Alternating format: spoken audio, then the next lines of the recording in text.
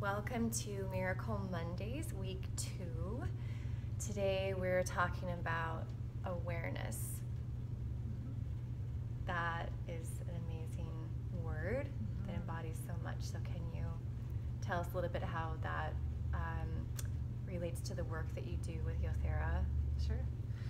Awareness is observing what is happening in your body and then connecting it to how that also translates into your life. So most of the time what's happening in our body is also happening in our life. So I define awareness as connecting those two. Wow, that's a beautiful description.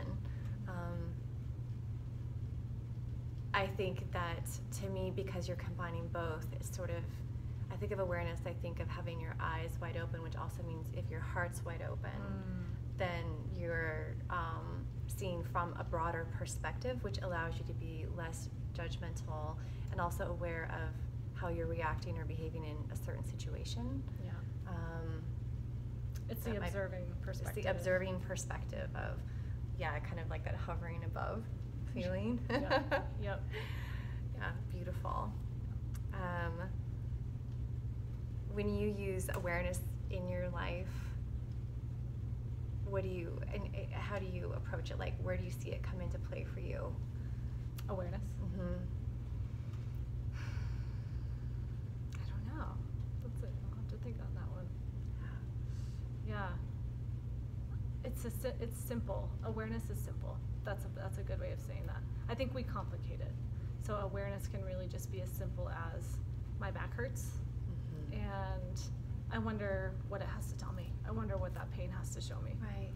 It's really that simple. Yeah. But how often we just skim over those small awarenesses. Yes, I think that's really true. I have one of those. I have a neck thing I've had for a lot of years, and when I see it kind of flare up, I'm like, why? What's going on? What's the situation? Am I breathing? Who am I around? It's this thing that helps me to go, okay, stop, and kind of reassess. Right. So it's become this natural teacher for me.